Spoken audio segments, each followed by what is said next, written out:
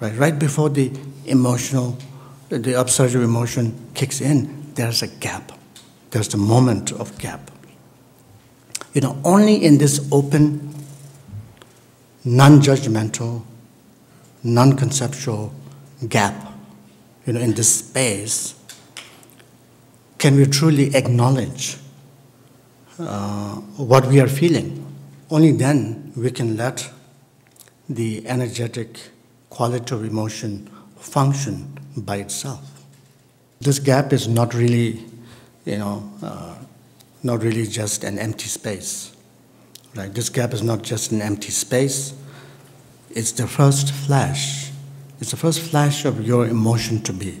That moment, that spark is what we work with here in terms of working with our emotions. In that moment, we have a choice. We can either label our emotions or we can go beyond labels.